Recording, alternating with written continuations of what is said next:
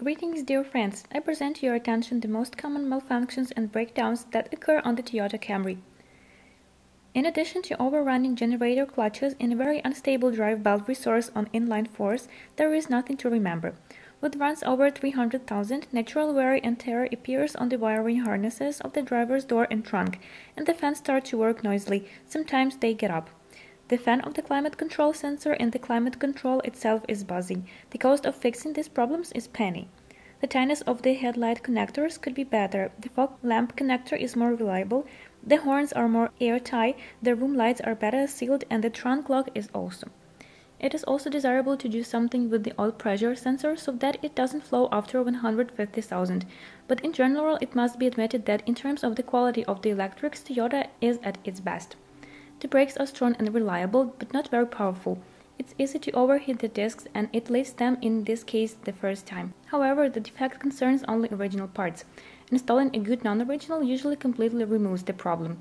The resource of the pads could be even higher, especially on cars with 3.5 engines, where they often do not reach the third MOT test, and the interval for Toyota is 10,000. A slight corrosion of the brake pipes in the rear near the attachment points is also an unpleasant sign, but so far no crime. The suspension is considered a strong point of the model. It is both very resourceful and very comfortable. It can withstand even tough exploitation with trips along country roads. Often up to runs of 150 to 200,000 in city mode. Everything is original, including shock absorbers. Unless the stabilizer bars are changed and even the stub bushings wear out here, their preload is weak. It's better to put on glue. The supports of the front and rear suspensions with runs up to 100 fail only during extreme movement, and wheel bearings only with highly non-standard rubber. A significant disadvantage is corrosion of almost all suspension elements, points of its attachment to the body and subframes, cadification of all fasteners, including adjusting bolts. Any repairs can end with exercises with the grainer and the burner, and then the purchase of broken elements along the way. Also, the angles of the suspension installation gradually go away, even if the suspension doesn't play and the car doesn't get into an accident. Check them periodically. The steering with an electric power steering on the column shaft is distinguished by very approximate feedback. Even in the XV40, the steering was better tuned. But the reliability is excellent, except that the rail will knock if the car was running on bad roads. It is treated by replacing the penny and the bushings with repair fluoroplastic ones with a new lubricant. They obviously regretted the oil from the factory. The cars are only front-wheel drive, and the gearbox is only automatic. As for the mechanical part of the transmission, everything is fine. These are not Koreans for you. Somewhere there is not enough lubricant in the CV joint. Then the rust wears away the splines. The resource of the hinges is 300,000+. The covers break only if you drive along the branches and wind the wire. Automatic transmissions are presented in two families. 4-speed U241 can be found with the 2.0 engine before restyling, and all other engines work with 6-speed automatic transmissions of the U660, U760 series. More torque automatic transmission U660 works in tandem with 3.5 engines, and engines 2.5 and 2.0 after restyling with U760, U761. There is not much to tell about the Aisin U241 box. This is a representative of the venerable U140, U240 family that has been installed on Camry and RAV4 since the late 90s. It copes with a 2.0 motor easily and simply. In such a configuration, the transmission is really eternal. It can only be broken by a wild set of circumstances or 500+ runs without an oil change. On the XV50, the gearbox is trained to work with WS oil, which is thinner than the T4, which ran its versions for earlier machines. The manufacturer doesn't recommend mixing these oils, although they are nominally compatible. And with runs over 300,000, it is better to monitor the degree of slippage of the blocking of the gas turbine engine. Active drivers have chances of its wear with such a run. Well, if the box breaks, then usually the whole. There is nothing to repair. The reason is either oil leakage due to wear of the oil seal of the gas turbine engine, or overheating, or mechanical failure.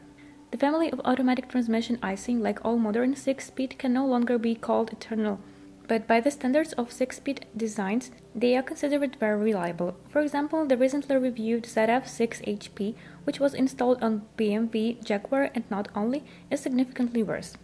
True, it is worth making an amendment. If this is a 660 series in combination with a 3.5 engine, then from constant races the box can be rolled up already to 50,000. The weaker 760 with a 2.5 engine works much more reliably, almost with the guarantee nursing 250,000, provided that the oil is changed at least once every 60,000 kilometers. Unfortunately, like all Aisin automatic transmissions of modern design, it doesn't like oil contamination very much, and the torque converter lock-up linings (GT) of this transmission wear out very actively during active movement, contaminating it. The typical interval for replacing the linings of the gas turbine engine is 150 to 250,000 kilometers. Another problem of the gas turbine engine, in case of vibrations, it can weld the sleeve to the hub. Be careful about the stuffing box leaks. Overheating of this unit always starts with leaks. The valve body during prolonged operation on oil with rare products receives damage due to the body, and you cannot get rid of replacing the solenoids. Unfortunately, the mechanical part was not without serious troubles. The main thrust bearing of the output shaft turned out to be rather weak. It overheats, its retaining ring loosens and turns it, after which the front housing cover needs to be replaced. The bearing is inexpensive, the original one is within 5,000 rubles, and the non-original one can be found 3 times cheaper. The sun gear still costs 4,000 rubles, but the new main body of the box costs more than 50,000 rubles, and its restoration with the repair, insert or welding of material and boring of a new seat from 10 to 20,000 rubles, and in this case the preservation of the geometry of the case is not always guaranteed. They tried to solve the problem several times. The automatic transmission versions installed on the XV50 have already seriously modified the design of this unit, and yet, with 3.5 motors, it fails relatively often. Sometimes other bearings of the box also suffer. Some of them are roller, and their damage causes the rollers to hit the gears, disabling them. The second serious problem is associated with the forward direct clutch housing. A complete new part assembled with a clutch package costs about 50,000 rubles. Usually it is enough to replace the drum piston with all the clutches, which is much cheaper, but the result is not guaranteed. Well, there remains one more weak point, which manifests itself with high mileage. The rear cover caliper, like in the 90s Aisin transmissions, wears out the caliper or rings lose their tightness, which causes a drop in pressure in the package of the long-suffering direct drum. With runs over 200,000, wear of the planetary gear satellites axles is possible, which causes a characteristic trolley bus sound. The problem is typical for those who like to drive with the breeze with a long-term high load at speeds over 150. Exactly the same problems are typical for U760E, U761E transmissions, but their bearings are almost not damaged. They mainly suffer from wear of the direct drum piston and wear of its clutches, and at high mileage also due to wear of the caliper rings and satellite axles, and of course because of the already mentioned wear of the gas turbine engine. The line of engines on the Camry XV50 is pretty conservative. Base engine 2.01 AZ FE with 148 horsepower cars before styling belongs to the same AZ series that was installed on 2 generations of its predecessors, XV30 and XV40. The engine 2.5 181 horsepower, the 2AR-FE series, was also found on the American XV40, but on Russian cars it was only installed on this generation.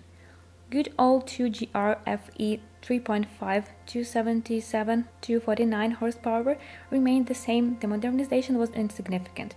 First of all, the inlet of the cooling system were improved to improve the uniformity of heating. After restyling in 2014, the cars received a new 2.0 150 horsepower engine, 6AR-FCE series with direct injection. All engines are very reliable, although they are far from ideal. The motors of the 1AZ FE line are considered not particularly successful by Toyota standards. They are reminded of the weak thread of the cylinder head bolts in the block. Indeed, on 2AZ FE engines, the cylinder head lifted with runs of about 200,000 or after an unsuccessful repair, and the 1AZ FE has no repair dimensions for the piston group. Despite the common statements about non-repairability, in practice everything is perfectly restored. The sleeves are inserted into the block, the liners are changed, the liners are of 2 repair sizes. Otherwise, the engine is extremely reliable, and on the late 1AZ FE problems with the cylinder head were not noticed at all. Timing chains serve 250 plus liners provided the normal oil is used. Even more piston group were with runs up to 300,000, and the absence of overheating is small. Motors are prone to oil appetite only with 250 plus runs and unsuccessful choice of oil. And if everything is really bad, then second-hand units of legal origin as well as from broken or stolen and put on nuts cars cost from 50,000 rubles, the real contract from Japan from 40. which makes any serious repairs unprofitable, although if desired everything is real. Of the smaller but pressing problems, there is trouble with the pump resource, with vortex flaps and contamination of the intake manifold, the clatter of phase regulators, regular contamination of the filter mesh of the phase shifter valves, the design of the hydraulic unit, belt tensioner, wear of the crankshaft damper, pulley, and other trifles. You need to adjust the valve clearance every 60,000 if you don't want to change the crankshaft. It would seem that at the age of 10 years it is usually too early to think about this, but there are cars on the market with quite official mileage of more than 300,000. Individual copies have more than 500 on the odometer, and the general twisting of runs it is done easily here increases the chances of mating with age motors to significant ones. Motors of the newer 2AR FE series 2.5 liters are minimally different in design from AZ. Also an aluminum block with cast iron sleeves and in general a very similar design. Basically the presence of the phase regulator on the exhaust shaft and the absence of EGR are striking. Less noticeably, the oil pump is now driven directly from the crankshaft and is located in the front cover rather than in the crankcase. And the balancer shaft unit is driven by low-noise plastic gears. By the way, it is because of them that the motors of this line cannot be decarbonized with the most effective additives in oil. The gears lose teeth. The block has also been thoroughly stranded and the cooling of all cylinders has been improved. A plastic separator has been added to the cooling jacket for better uniformity of heating and accelerating of heating of the cylinders. There is no problem with the threads of the cylinder head bolts in the block. The motor is significantly lighter in comparison with its predecessor. It has a steel exhaust manifold, a slightly lighter block, higher power and efficiency. The complication of the design of 6AR FCE engines with a combined injection system doesn't lead to serious losses in reliability, but the D4S system is significantly more expensive to repair than conventional distributed injection and doesn't really like bad gasoline. Everything is banal here. However, there were still questions about the pump resource, the knocking of the VVT1 couplings and the tendency to piston coking at high mileage. And the timing resource decreased to about 200,000 kilometers. The changes of a breakdown are small if the cars do not have twisted mileage, but still you should not consider the motor to be eternal and doesn't require normal maintenance.